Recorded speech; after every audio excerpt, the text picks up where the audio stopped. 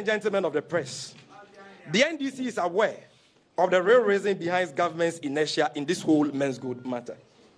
According to our impeachable sources at Men's Gold, number one, sponsored the NPP and President Akufo-Addo's 2016 election campaign with a gargantuan sum of money, hence his strong ties with government. Number one's amorous affair with the Akufo-Addo government is the only explanation as to how state security aided him to abscond from our jurisdiction and continues to treat him and his accomplices with kid gloves.